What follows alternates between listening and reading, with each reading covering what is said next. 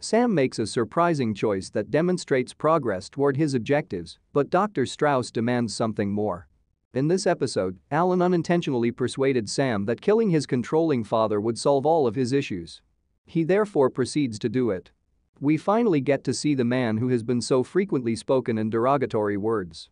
He is also unremarkable. Scruffy looking. When Sam shows up, he appears to live alone and offers to prepare him a sandwich. But Sam's father seems wrong in some way. While the Cantor's husband does not portray him as a ravaging dictator, it does allow for a hint of animosity. When Sam questions him about why he smacked him so frequently as a child, he brushes it off, blaming Sam's weirdness and Candace for holding him responsible. He appears to be apologizing for missing supper by saying, "Sorry, anyway." It makes sense why Sam would want to choke the man. It is understandable why he begins to. Oddly, he then stops. When Sam tells Alan about it, the latter tells him that this is the significant development they have been waiting for. It demonstrates his evolution. He stopped himself from being his father at that very time after realizing he didn't want to be him. Even though I've personally witnessed Sam kill 2 people, neither for any reason, the childlike smile that appears on his face when Alan tells him he's proud is pitiful, horrifying, and perplexing, since it caused me to root for him just a little bit. However, Alan's smile doesn't appear sincere. His performance appears forced, and his comments lack sincerity.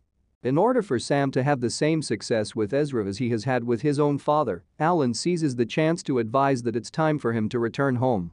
He's willing to keep seeing Sam in his practice and is obligated morally and legally to keep him out of trouble. There is no loser here. Sam misunderstands what was said, buys a sofa and a mini fridge, and offers to fill them with whatever Alan requests. Additionally, he uses Alan's own words against him by pointing out that counseling might occasionally take years. Alan and Charlie have a quick talk in which Alan realizes what's going on. Sam wants a new father figure.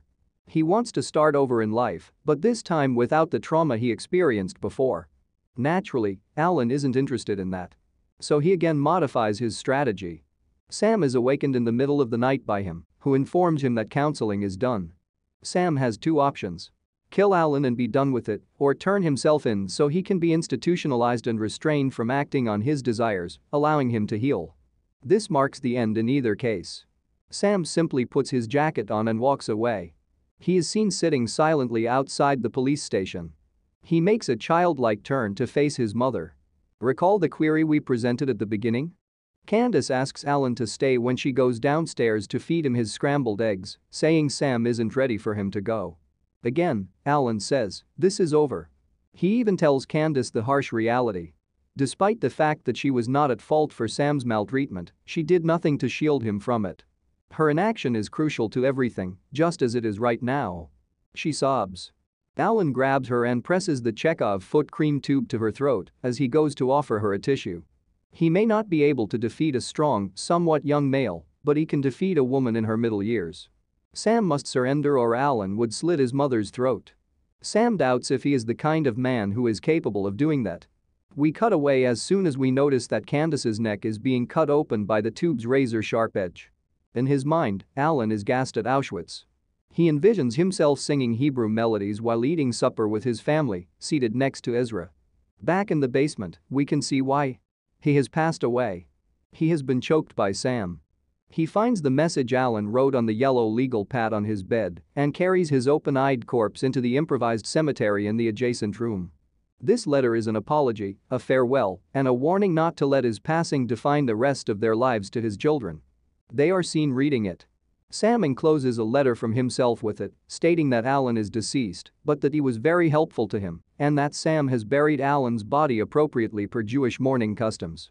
Sam goes back to the basement and, as he looks about at how empty it is, he imagines Alan assuring him that he'll kill once more.